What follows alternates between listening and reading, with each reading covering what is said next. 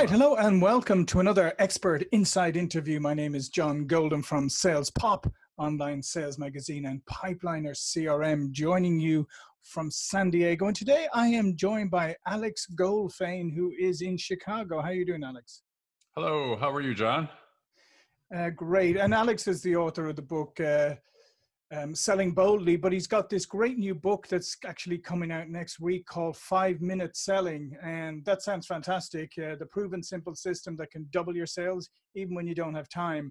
And let's face it, Alex, people are always saying that they don't have time, and that's the reason why they can't achieve all the great things that they have to achieve. So you've got it down to a 5-minute selling system. So tell me about the genesis of this first. Yeah, I mean, you said it. Nobody's sitting around waiting for the phone to ring. If salespeople are in this career, they have lots of customers, and they're always calling us. And they're never calling when things are good and easy. They never say, "Hey, John, great job, man. That was awesome. Can I pay you more?" They don't call with that. They call when something's wrong. And so we spend our days reacting to what's incoming from our customers. Either it's wrong, or it's urgent, or they need it yesterday, right? Or you didn't get them enough, or where is it, or why not? So they put up a hoop and they say jump, and we jump. Well, 90 to 95% of salespeople sell this way, right? Which is reactively, which means if we can be proactive and call our customers and prospects and be present when nothing is wrong. That's the key phrase, right? When nothing is wrong. 4 words. I have to count them. Because just as customers only call us when something's wrong, when do they hear from salespeople? Usually when there's a problem of some kind to report, right? I don't have enough. The price is going up. I can't be there when I said I would. It can't be there when I said it would. And when we call them and say, "John, it's Alex. How are you, man? I was thinking about you. How's your family? How did the summer go? What's going on with school, which is starting?" Now, after you catch up like a human, you turn the conversation to business. What are you working on these days that I might be able to help you with? So it's not just a, how are you call. It's a catch up human phone call, and then we pivot to business. And these conversations take a few minutes. Yeah, I was going to say, because sometimes people will, they'll do these initiatives and they'll say, okay, let's call all of our customers. And people will literally call up and say, "Alex, how's everything going?" Maybe they'll do the personal small talk, and then they'll say, "How's everything going with my product?" And you'll go, "Yeah, it's fine." And then I'll go, good. "Okay, Yeah. Okay, yeah, I'm good." And then I'll go, "Okay, well, just wanted to say hi," and end of conversation, right? Right. Yeah. And then, so we need to intentionally pivot to the business. And so what I found in my work with clients, and, I've done this process in the system, which is in the book, with probably more than 10,000 salespeople. And so we know this works. And what you find is 5 minutes is enough, right? 5 minutes per day of combined total proactive communication, which can be those phone calls we talked about, but they could also be a follow-up on a quote or a proposal. They can be a "did you know" question, which is, "Hey, did you know I can also help you with this or that?" They can be a reverse "did you know" question, which is, "Hey, what else do you need, John, that I can help you with?" Where the customer names the product to us instead of us having to name it to them. This is a great technique where you could say, "Listen, what are you buying from my competition that I can help you with? I'd like to help you with that. We're talking now. What do you need to remember to call them for? You got me now. Let me help you with that." And they'll tell you, when we're present in this way, nobody will ever say to us, "No, I'd rather you not make my life easier today." Nobody will ever say that to us. And people want to be helped, And as we sit here now, it's an interesting time. People are more available than ever. We're all sitting at our desks, right? We're all sitting with our phone, and everybody's doing the same thing. John, before we started recording, you said, "Alex, where are you these days?" And I said, "I'm in Chicago these days and every day," right? I don't leave, right, where I am. And nobody's leaving where they are, mostly. So they're more reachable than ever. And yet they're sitting in relative silence. Nobody's calling them. So if we reach them and if we go to them and say, "Hey, I'm Alex, I'm John, I'm interested. I care about you. Let me help you. Yeah. They're going to reward that because they don't have anybody doing that for them. No, absolutely, and that's why I think it's incredibly important that that people think about the way that they communicate, because as I said, you can have the opportunity to talk to somebody, but you can blow it by really not being prepared, by not having something to offer, by not being enthusiastic enough or sounding genuine enough to sound like you're just doing it because you think it's a good thing to do. I mean, everybody can pick up on that, right? Yeah, totally. And, I'm not suggesting that your viewers and our viewers and our listeners and readers and everybody, I'm not suggesting that salespeople need to care more. I think we care more than enough. What I am suggesting is we need to communicate that care a little bit more, because if you care in silence, nobody knows, right? It's like a tree falling in the forest. Nobody knows it fell. Nobody knows you care if you don't tell me that you care. And so that's all this is. It's a system in 5 minutes a day. And in the book, I have planners and trackers, John, right? So I've got a place to go and write down who to call for the week. And then I've got a different form where you can track what happened. And these are important parts of the system because they help you think through being proactive, and then they help you record proof of being proactive. And as you say in it, you say you don't want people to read the book here. I want you to do this book. Yeah, I don't want you to read the book. I want you to do the book. And here, these just arrived like 3 days ago. So you're one of the first people to see them. The moment when your book goes from being on the screen and in your head to actually like in your hands, it's a really cool moment. So that happened here Friday. But the back of the book says this book is a sales growth system. And so the book is a system. I don't want you to read all the way through and not do anything. I want you to read a chapter or two and then go do something, right? Plan who to call, make the call. Plan which products you're going to tell your customer about, which you can help them with, and then do those things. Then I want you to write it down and track it, because the tracking becomes, number one, a gold mine to follow up on. Number two, the tracking becomes proof of your own success, because the wins come quickly. I have a chapter in it. I don't know if I can find it.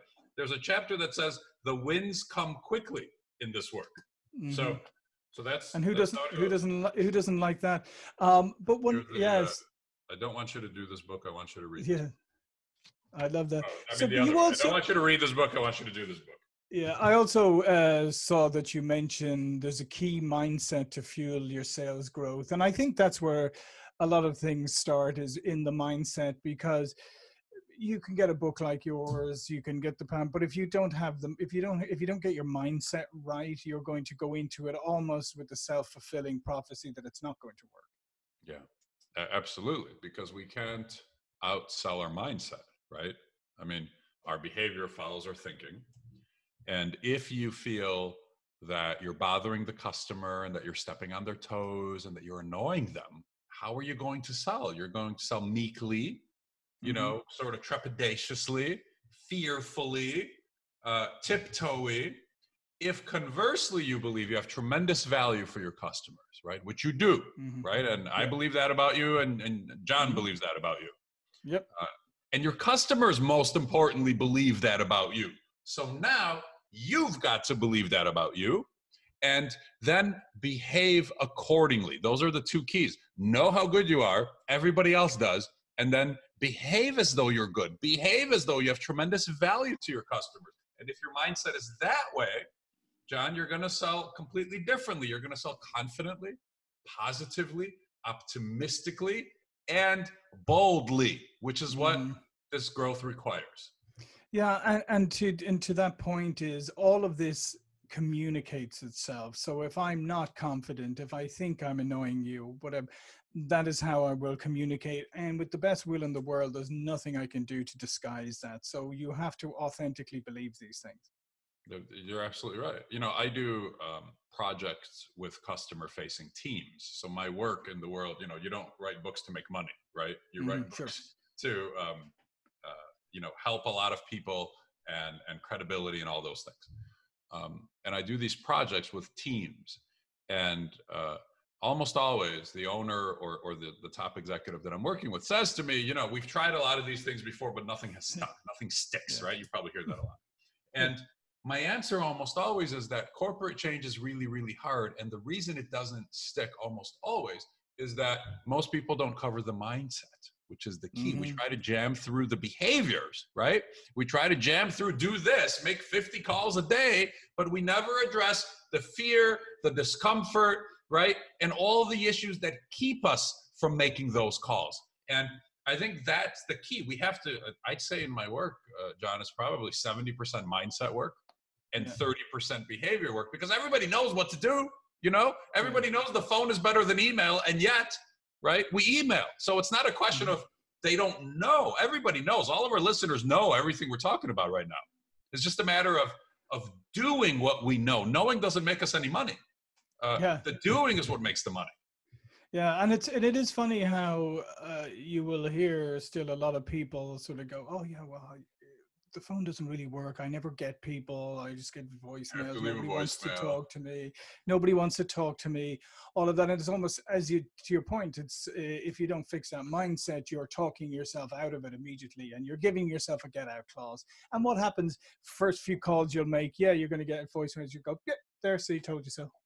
And you experience the voicemail as a loss, you know. So I failed. I got their voicemail. Here's another failure. Well, no, they get to hear your voice, right?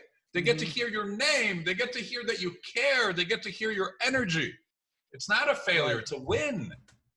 Yeah, and that's think of that. mindset. Yeah, and think of that, of all the voicemails you get every day, what are the ones that you remember? It is the ones that have energy, have enthusiasm, sound intriguing, and make you think, wow, well, that person sounds like they've got something interesting to say, so maybe I will actually call them back. But I'm not going to call back the one who sounds like they would rather be doing anything else than even leaving a message. Totally. Yeah, because that's 90 to 95% are that way. So I think the point is it's really easy to stand out, in this crowd, right? 90 to 95 are how you just described. 90 to 95% are reactive and timid and fearful. So it's really easy to do better than that and be one of the best. I say to my clients, if you can get good at the phone now, if you can figure out how to make calls and use them for sales success now, you're going to put so much distance between you and the competition that they will never be able to catch up. That's how much distance you will put. Yeah, no, it's so true. But there's another one I noticed here where you said it will never feel perfect, so just take action. Because there's another great get out of jail card, isn't it? The perfectionist one. It's well, the system isn't set up perfectly yet, or I haven't crafted the right message just yet. And so everything. And the great thing about perfection is it's unachievable, so you never have to take action. That's right. You'll never feel like it's perfect, right? You just said it. You'll never feel like it's perfect. And so just go, just take action. I had a business mentor that told me years ago, maybe 20 years, 15, 20 years ago, he said to me, when it's 80% ready, move. Yeah. That's when you go. Why? Because the last 20%, it's dysfunctional. Only you know it's missing, right? Meaning, and let me give you the example, John. If I make a mistake here now, right, in our conversation, who knows that I made a mistake? Nobody. Pretty much only I know. So like I misread the thing in the book and that one was obvious, but if I forget to say something, if I, say something not exactly the way I want it to, only I know that. So I don't worry about it. Yeah. And I think that's the point is that we spend too much time worrying about, and I agree with that 80-20 rule is number one, it's normally the 20% that actually doesn't have that much value. And the part that the customer is never going to notice anyway, or the other person is never going to notice, and it's only you fixating on it. And again, you're only fixating on it because it's allowing you to be inactive. Not all the way ready yet. Yeah, exactly. Yeah, and by the way, procrastination due to fear really is what we're talking about here. That's what perfection is in the sales world. Right. So procrastination and perfection really, we use it as a crutch to procrastinate and keeps us off the phones, as you said. And so perfection is the thing that makes one of the big things that keeps us off the phones. Yeah. And then, I mean, as I look through the some of the actions that you've outlined in your book, I mean, a lot of these things are very, you're not talking about big complex things here. You're talking about very simple executable tasks that you can do, you know, one after the other, and track them very easily, and make them kind of repetitive in a good way. So what you're proposing in your book, you're not asking people to really undertake anything massively outside their comfort zone. No, and I'm only asking for 5 minutes, Mm-hmm. and so the system is the key here. The system is the key to any sort of predictable, repeatable sales growth. And this the great thing about 5-minute selling is this: it creates completely predictable growth, because what happens is you communicate proactively a lot more all the time, but only in 5 minutes a day. That's enough, you know. So, you know, I talk about the system being the key. Actions on their own, when you happen to think about it once in a while, right? When I happen to get there, they're fleeting. They're like a snowflake falling to the pavement and it melts, you know, it goes away. But in system, what you get is so much repetitive outbound communication that it becomes a blizzard. So, for example, we know that 20% of did you know questions close, right? We know that statistically, which means if I asked you about 5 different things, did you know that I could also help you with your sales team's behavior? But did you also know that I can do coaching with your sales managers? But did you also know that my team can go and get testimonials from your happy customers so that we work on the mindset of your sales team? So if I do 5 of those, we know statistically 1 is going to turn into a piece of business over time, right? 20% close. So if I do 50, 10 will turn into business. But if I do 5,000 of those in a year, 1,000 will turn into a piece of business. And it's even more this way if you sell products. So let's say there's 10 salespeople, 10 people that face customers, and they ask 5 did you know questions a day. That's 50 a day. And each did you know takes 3 seconds. Right? So 5 did you knows means 15 seconds a day.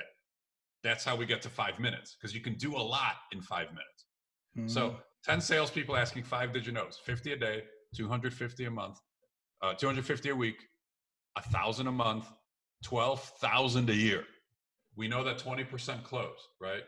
20% of 12,000 is 2,400 new line items. So then you just figure out the average value, the average cost of your new line item. If you don't like 2,400, ask for 10 did you knows instead of 5. Now we're asking for 30 seconds instead of 15. Do you see how much additional selling you can do in 5 minutes a day? Not 5 minutes when you happen to think about it, but 5 minutes by everybody, every day, over time. And again, instead of a snowflake that melts, you get a blizzard. Yeah. So, I mean, it's all about being systematic in the approach. Yeah, because, I mean, it's like, if you go to the gym randomly, well, you probably can't go to the gym right now, but if you work out randomly, you'll get random results, right? if you work out consistently, you'll get consistent results, and it's the same thing. And one other thing that yeah, exactly. And the one other thing that kind of jumped out at me here as we finish up is asking for referrals. I don't know why this is just such a, it just drives me nuts, this one, because it's like people, whenever you say, have you asked for referral? Oh yeah, I did. I asked. Did you get any? No.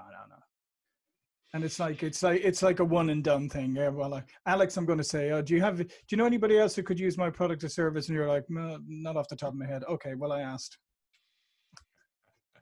It's fascinating because so many times we salespeople confuse thinking about something a lot with actually doing it, you know? So some of those, many salespeople don't even get to the question that you just demonstrated, you know? And we think about it every day, but the fear keeps us from doing it because we're so uncomfortable asking, because what if they don't like me? And what if, you know, what if they leave me as a customer because they're going to get so upset at me by me asking for a referral to feed my family, you know, that they're going to leave me, even though I've nurtured them for 20 years. And when they leave me, when I ask them for a referral, then I'm going to die and my family will starve, right? I'm planning to speak to my family down there. So, yeah, and the question is just how you said it, John. Who do you know, like yourself, who I can help the way that I help you? Exactly. And then I am going to be quiet, John, and I'm going to shut up, and I'm not going to say a word until you give me a referral. So much business and so many referrals are lost to nervous chatter because we're not quiet after we ask a question. I love that you brought that up actually just before you go, because that is another thing. I think uh, we live in this culture that fears silence. It's like if we're having a dialogue and I'm a salesperson, I'm trying to sell to you, silence is my enemy. I have to fill that silence. If you said, and it's crazy because if I ask you a question like that and then you go quiet for a moment, clearly you're reflecting on it. I'm thinking. But instead I go, silence. So then I butt in, completely knock you off your train of thought, and the moment is lost. And it's getting worse. It's getting worse because people doing it virtually and on Zoom, they're actually even more paranoid about silences now. And it's based on, this comes from what you said, which is fear, right? Mm-hmm. Fear is the reason we're so uncomfortable with the customer thinking about the referral. Look, you've been thinking about asking for the referral for 2 weeks. They haven't been thinking about your referral for 2 weeks. Let them think, And then there's a different kind of silence. There's two kinds of silences I write about in this book. The first kind of silence is what we're talking about. Ask a question and then let the customer think. Yeah. John, sometimes I'll count to 100 in my head. I don't care, but I won't be the first one to talk after I ask a question like that. The other kind of silence is in the midst of the conversation, where you finish your sentence and I don't jump in right away until I give it like a 2B, the 1001, 1002, then I go. And in those pauses, I'm giving you time to think about other things to share with me that I don't even know to ask you about. You're going to bring stuff up that I couldn't possibly even ask about because I didn't know that was a thing until you told me about it. So that happens all the time in these conversations. So give people a beat or two after their answer kind of lingers off or trails off. And then on about, 20 or 30% of them, like up to a third of the time, they're going to think of something else and jump in with it. Exactly. Oh, and also, yes, exactly.